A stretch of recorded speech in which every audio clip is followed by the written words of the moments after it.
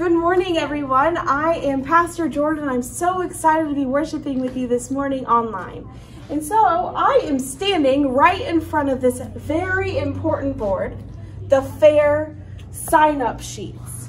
You see, we need, I think, like 100 plus more people or more shifts to be filled, because without your help, we can't have the fair stand. And so we need you to help us out. And so if you have free time, a 4-hour shift, that'd be great. I know it's hot out there. I'm not a fan of the heat, but I'm so excited to be connecting with the community and the greater Iowa state. And so without you, we can't do this. So please sign up. I believe there's a sign up sheet on our website, or you could just stop by at the church and fill out these blanks, put your name in, and we'd be happy to have you join us.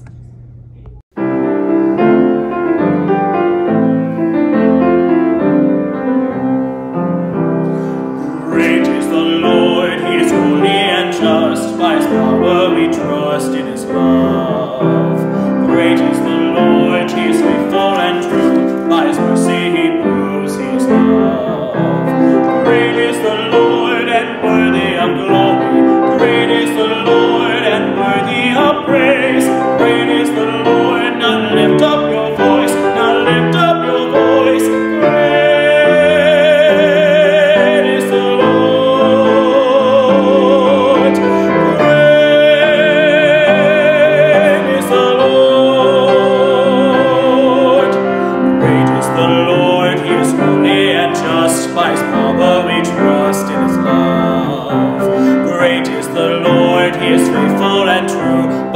He proves his love. Great is the Lord and worthy of glory. Great is the Lord and worthy of praise. Great is the Lord. Now lift up your voice. Now lift up your voice. Great is the Lord.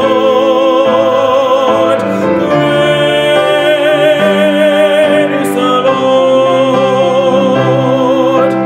Great is the Lord and worthy of glory. Great is the Lord and worthy of praise. Great is the Lord. I lift up my voice. I lift up my voice. Great are you, Lord. Great are you, Lord.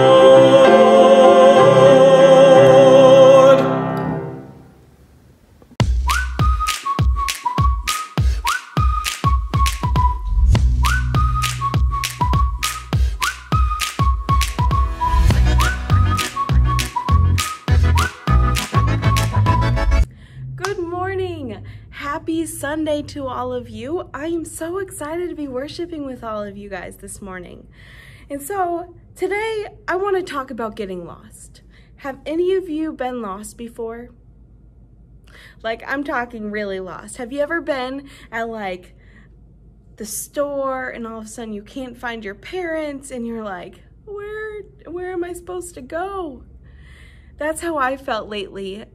Driving around Des Moines area, I have to have my GPS at all times. I have to have a compass, and I have a compass in my car so then I know where I'm going.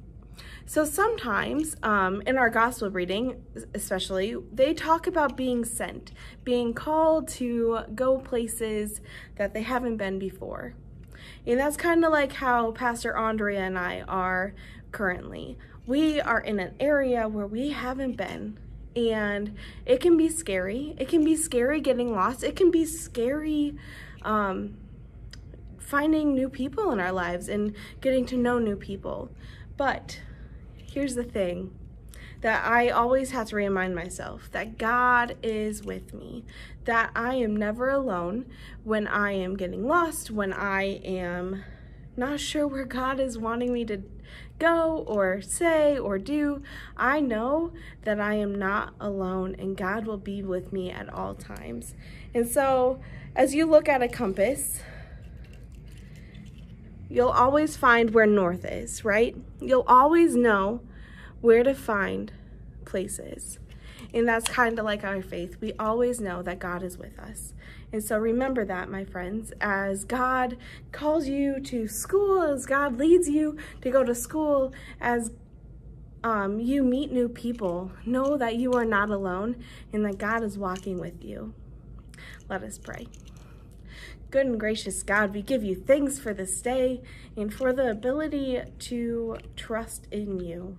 Help us to trust you when sometimes it's hard. Help us to trust you when we feel lost and we don't know which way is up. God, we give you thanks for this day. Amen.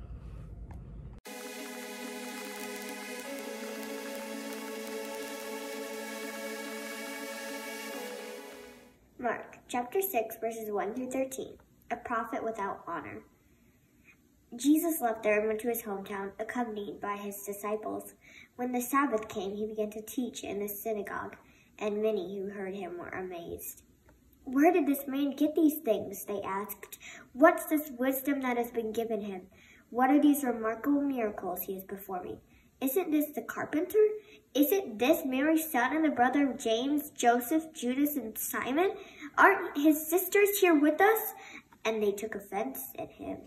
Jesus said to them, "A prophet is not without honor except in his own town, among his relatives, and in his own home." He could not do any miracles there except lay his hands on a few sick people and heal them. He was amazed at their lack of faith. Jesus sends out the 12. Then Jesus went around teaching from village to village. Calling the 12 to him, he began to send them out 2 by 2 and gave them authority over impure spirits. These were his instructions: "Take nothing for the journey except a staff, no bread, no bag, no money in your belts. Wear sandals, but not an extra shirt. Whenever you enter a house, stay there until you leave that town.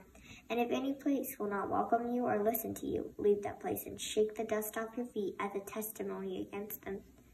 They went out and preached that people that should repent. They drove out many demons and anointed many sick people with oil and healed them.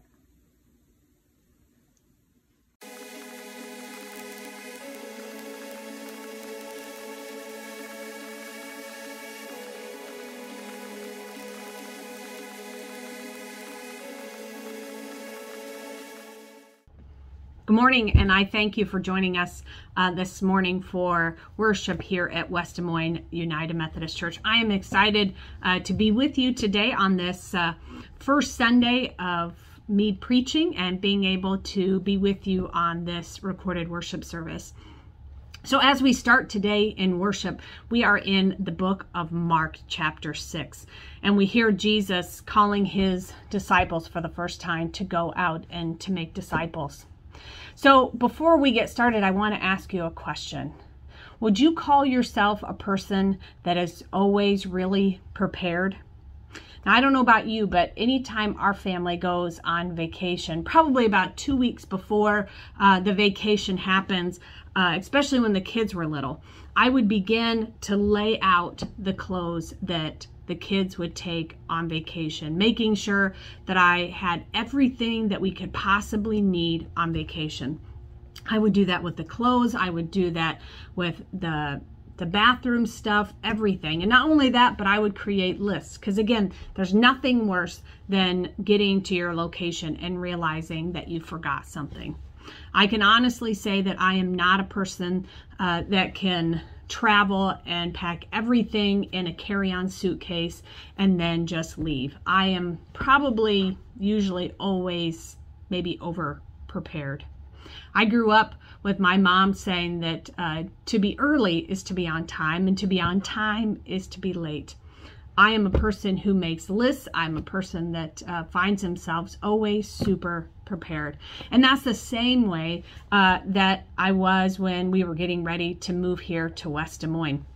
It was probably already in March that I found myself beginning to tape up our first boxes, to start creating lists of everything that I wanted to take before we moved down to the house, and making sure that all the boxes were labeled so that we could know exactly what was inside. And I wanted to make sure that before that moving truck came, that we were totally ready for them to come. Find myself sometimes getting stressed out if I don't find myself completely prepared. So when I read our scripture for today from Mark, I had a hard time with it.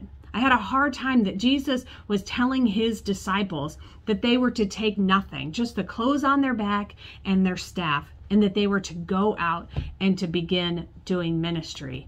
You know, Jesus reminds them of two things: that he never sends us out unprepared, and that he's going to make sure that he provides everything that you and I need.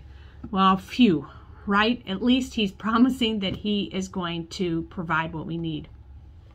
There was a professor, Leroy Eames, and he was teaching a theology course. But what he realized after a few weeks in his class is that these students were so concerned about reading all of the material that they weren't out doing anything in the community. So he wanted to make sure that they were not only getting the theology piece, but he wanted to make sure that they were getting the practice. So Leroy decided that he would call one of his friends at a local church to be able to take his class, to get some hands-on practice. So as soon as he announced to the class that this is what was going to happen, a strange thing began to happen. One by one, his students began to email and to text and to call and say that they were sick. And Leroy tells of one of the students that called, and he said, "Hey, I can't come tomorrow. I've lost my voice." He said, "You've lost your voice?" Yep, I can't. I can't go. I've lost my voice." He said, "Well, but you're talking to me now, so you're talking well enough that you could probably go tomorrow and you would be fine." And the student was adamant. He had lost his voice and there was no way that he could go on this trip. And Leroy kind of caught on realizing what was happening. And he quickly said to the student, "You know what? You're not sick. You're not sick, and I think you're just chicken. You are chicken." And the student was like, no, I'm not a chicken. I just don't feel good." And right away, Leroy says, "You know what? You're a chicken. I'm a chicken. Every single one of us in this class is a chicken, but we're going to do it." And there was silence on the phone. And then the student said, "You're scared? Even you are scared to go and to do this?" And it was in that moment that Leroy realized that he learned two things. He learned about discernment, and most of all, he learned about healing and how quickly students right away no longer were sick and wanted to go down to this church and to be able to do ministry. But today we see these disciples being sent out. And can you imagine how they must have felt knowing that they were going out all by themselves for the very first time? But we know that there comes a time, right? For those of us who have had careers and have worked, for those of you maybe younger who haven't yet, but there comes a time when if you want to be a nurse, then you have to be willing to take a patient. And if you're wanting to be a teacher, there comes a time when you're finally going to have to walk into the classroom. And if you're going to be an attorney, then you have to be willing to walk into the courtroom. There comes a time that Jesus wanted to make sure the disciples knew that they had learned everything they possibly could. They were ready. Jesus had walked with them and showed them. Jesus had healed the sick. He was with the poor. The disciples had seen this. They had seen the way that there might be times when people would shun them or turn their back. The scripture today even says it. The people in Jesus' hometown even questioned who he was and being called. The disciples saw how many people, they would even be killed because they did follow Jesus. So Jesus had prepared the disciples for everything that could possibly happen. But Jesus said there was no more taking notes. There was no more sitting there listening to what Jesus had to say. Now is the time that they had to do it. As many people would say, it's go time. It's time to be the disciple that Jesus had prompted them to be. So today, I think that there's 5 things very quick things that I think that we can learn from our scripture today.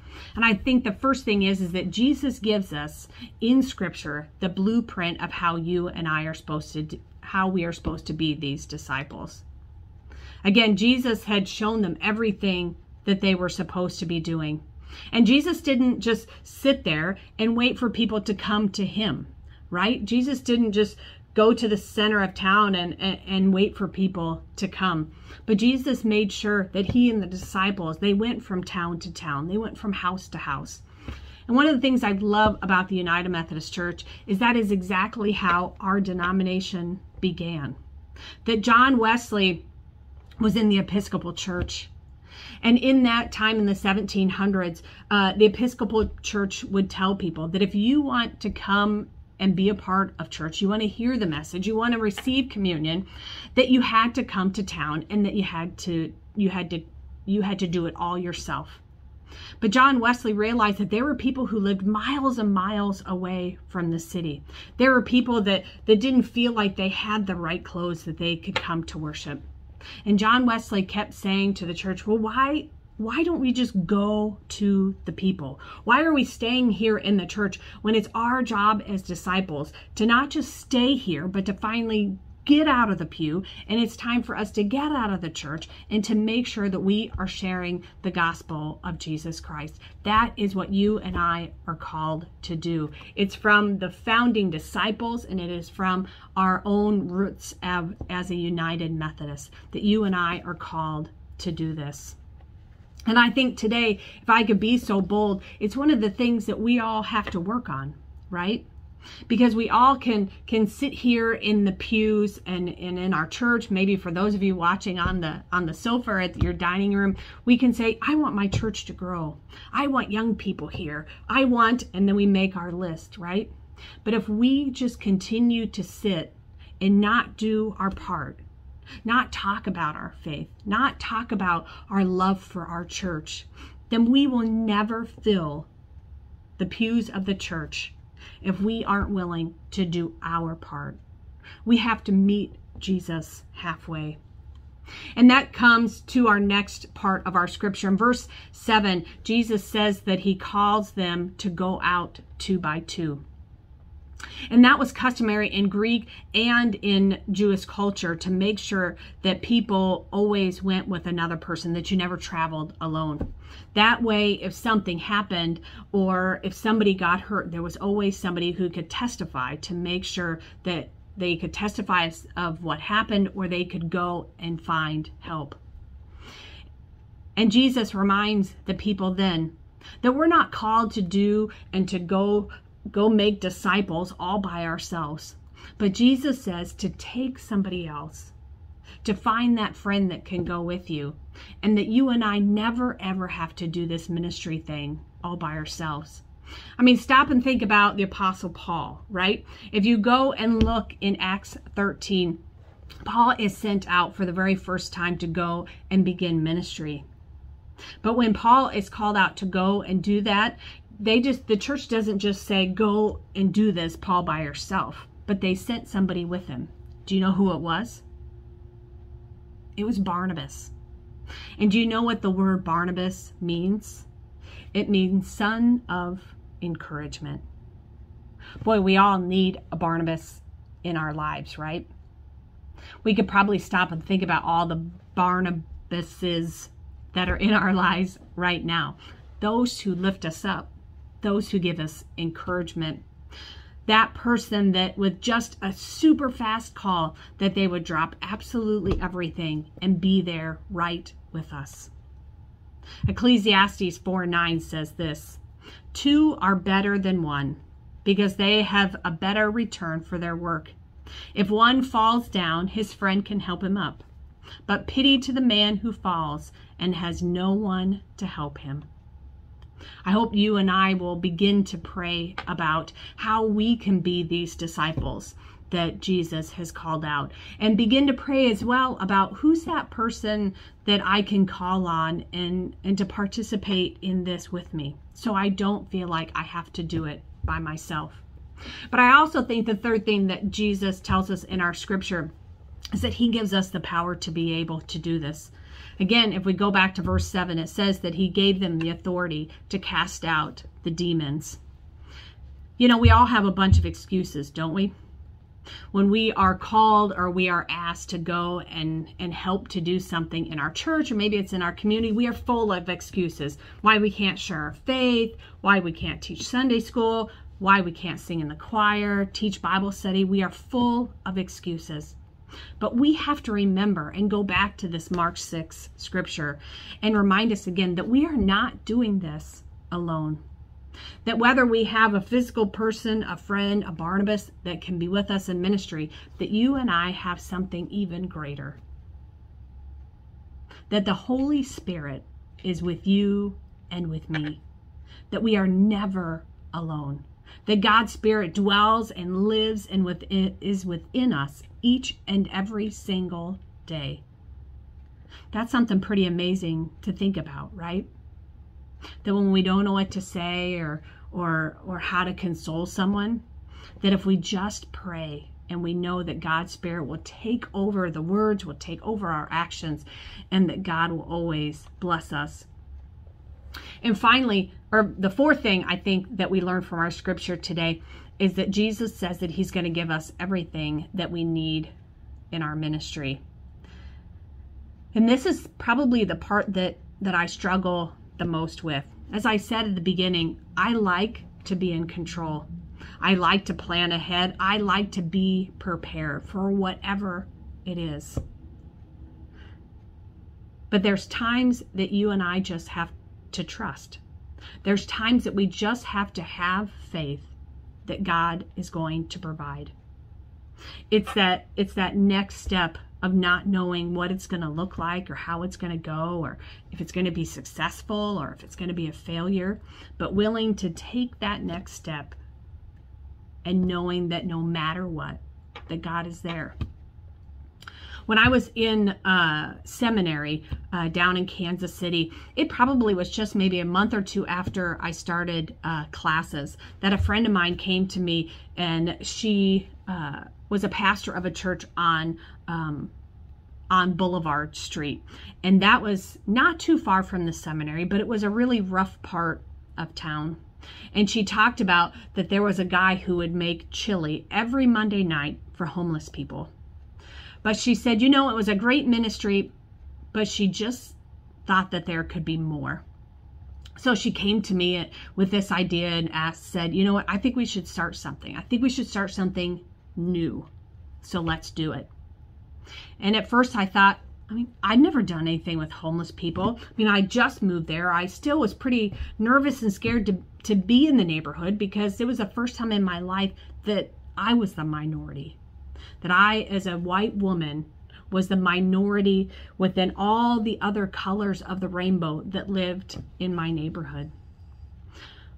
But you know, for some reason, God told me to take that next step. And you will hear me throughout the years talk about how much I love doing this ministry. It was called Micah Ministry. And even though every Monday night I would put my clerical collar on and I would leave with my counseling partner, Amy. And I remember every Monday being scared of the unknown, who God would place in front of Amy and I to counsel. But it was in that moment as well that I realized that God was going to provide Amy and I with whatever we needed, the right words, the right actions. Maybe it was the right person to send them to. But no matter what, God was going to be in that, and that God was going to bless me, that God was going to bless Amy, God was going to bless this ministry, but most of all, God was going to bless that very person. Again, there's often times that we have to be reminded, right?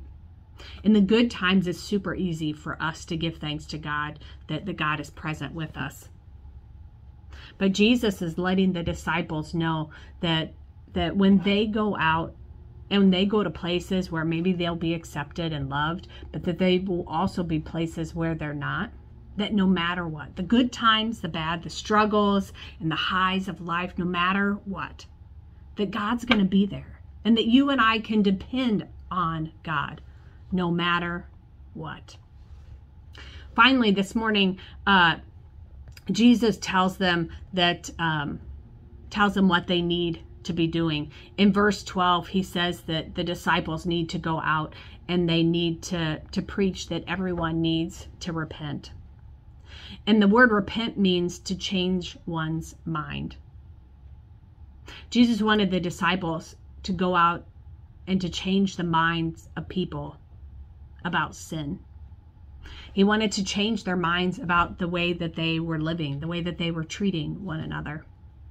And he wanted them to go out and to have them testify. And for those to accept Jesus as their Savior, as the way, the truth, and the life. Now, I've been here at West Des Moines for a little over a week, but it has been a blessing for both Jordan and myself to hear of all the ministries that take place here at the church. The way that you are feeding those who are hungry, how you go and you read to kids.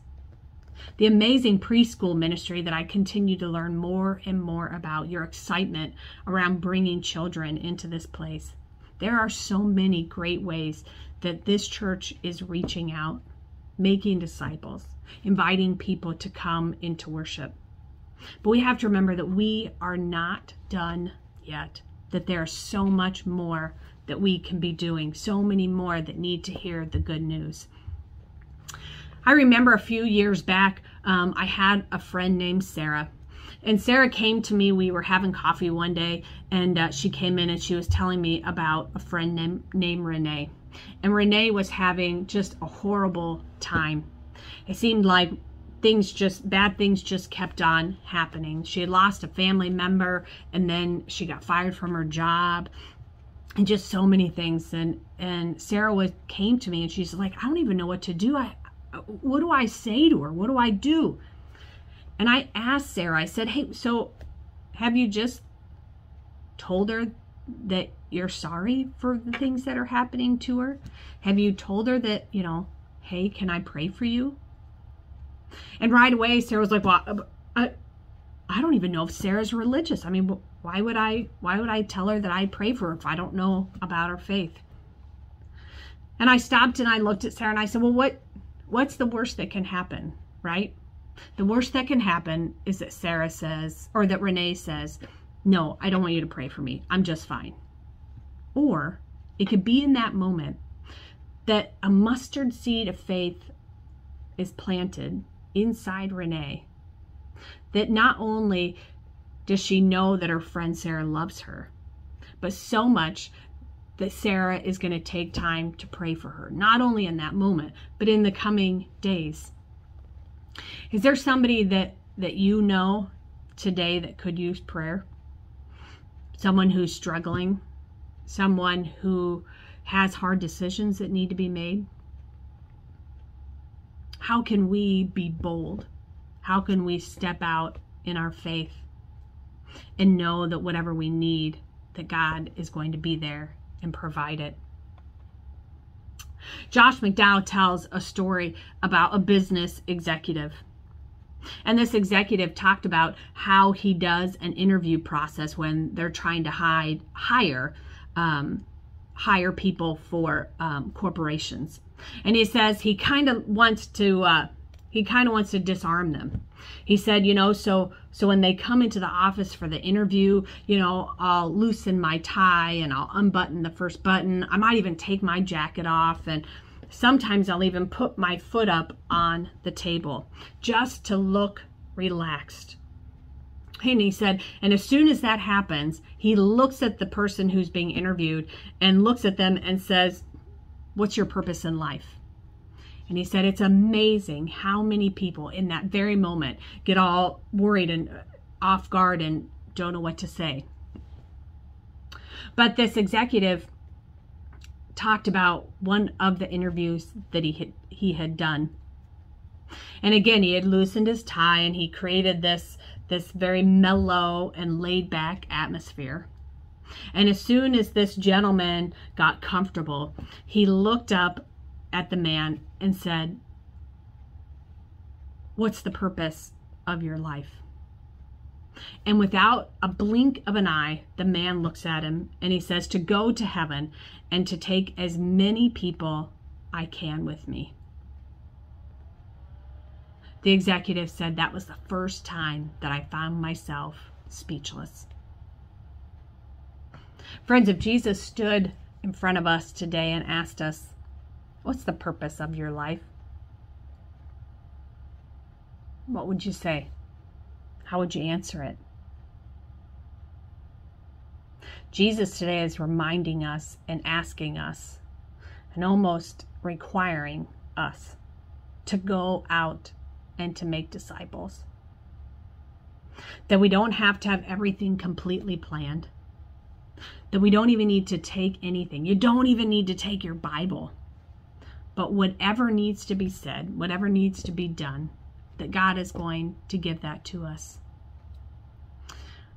I hope this week that you will prayerfully consider signing up for the Fair Board.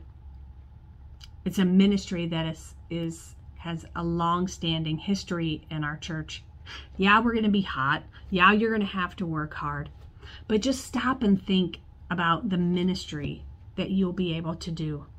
The ministry that is going to happen to us. To be able to step out in faith, whether it's the Fair Board, whether it's helping with Vacation Bible School.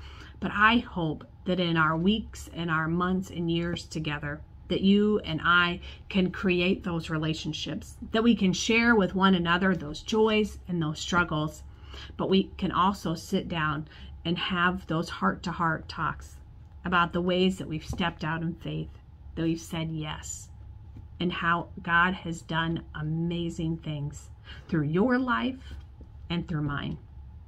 Thank you so much for being with us in worship, and I hope that you have a blessed day.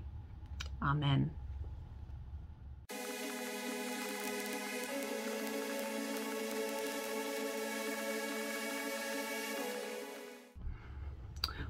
Will you bow your heads and join me in prayer? God of grace and powerful weakness, at times your prophets were ignored, rejected, belittled, and unwelcome.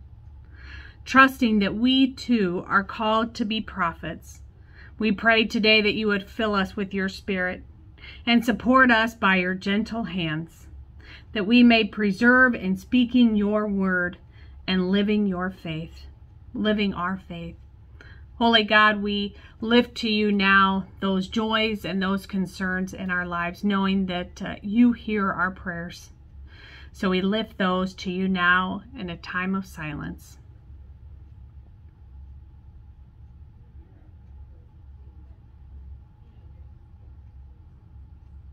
Holy and loving God, we pray this as we pray together as your disciples prayed. Our Father, who art in heaven, hallowed be thy name. Thy kingdom come, thy will be done, on earth as it is in heaven.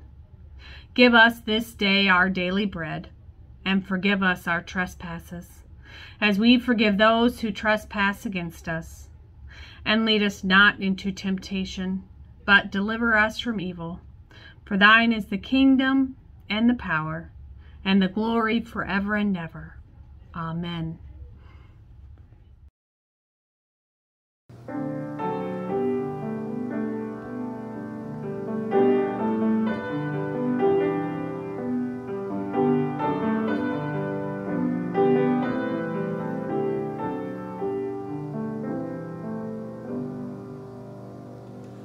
I, the Lord of sea and sky, I have heard my people cry, all who dwell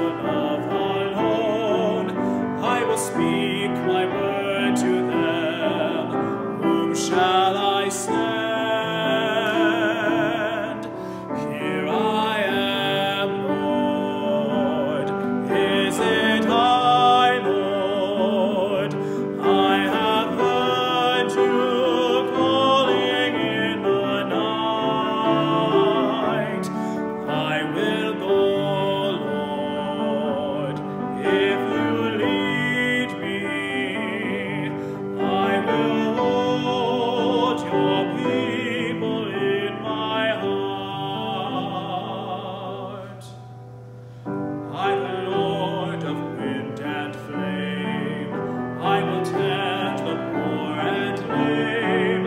I will set a feast for them.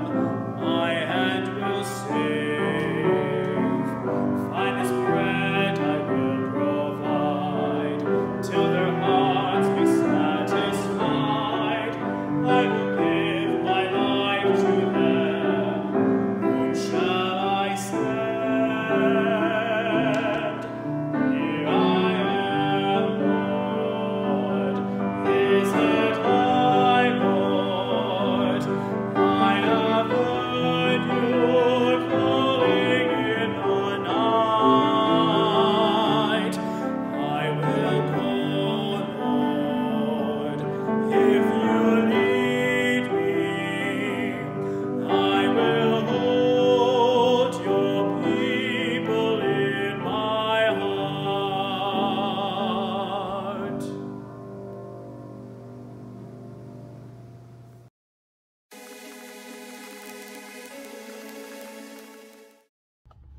And now may we go in confidence, knowing that God goes with you to give you the words of hope, comfort, and peace. May God's love flow through you and all those whom you meet. Amen. May we go in peace.